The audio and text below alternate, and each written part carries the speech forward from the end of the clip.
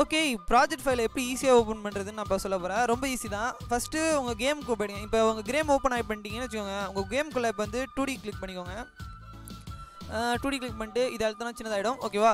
So இப்போ வந்து இந்த இடத்துல இருக்குது பார்த்தீங்களா, ப்ராஜெக்ட் ஃபோல்டரை எப்படி ஈஸியாக ஓப்பன் பண்ணணும்னா ஒன்றும் இல்லை, நம்ம இங்கே வச்சுட்டு ரைட் கிளிக் பண்ணிக்கோங்க. ரைட் கிளிக் பண்ணோன்னே ஷோ இன் ஃபைல் மேனேஜர்னு காட்டும். இதை கிளிக் பண்ணிங்கன்னு வச்சுக்கோங்களேன், உங்கள் ப்ராஜெக்ட் ஃபோல்டர் ஓப்பன் ஆகிக்கும்.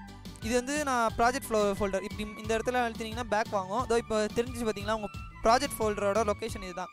ஸோ இங்கே தான் நீங்கள் இமேஜ் எல்லாம் போடணும். PLA அந்த ஸ்கை இமேஜ் போட்டிருக்கோம் பார்த்தீங்களா, இதில் போட்டிருக்கோம், இதில் தான் போடணும்.